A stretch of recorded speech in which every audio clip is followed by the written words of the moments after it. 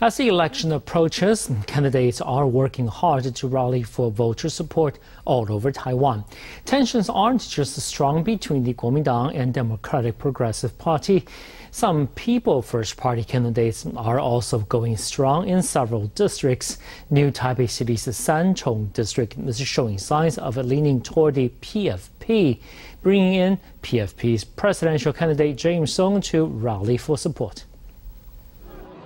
People First Party's presidential candidate James Soong arrived in New Taipei City's Sanchong district to rally for support and campaign for PFP legislative nominee张硕文. During the rally, Soong criticized Democratic Progressive Party's presidential candidate Tsai Ing-wen for lying down in her campaign efforts and not speaking face-to-face to the young people of Taiwan. Soong made the special appearance to Sanchong after recent statistics showed that the historically pan-green area to be leaning toward the PFP party. Sanchong's legislative race is between PFP's Zhang, DPP and current legislator Gao Zipeng, and Kuomintang's Li Qianlong. With Zhang's effort and Li's prominence in the area, the district is set to have a close race in the upcoming election.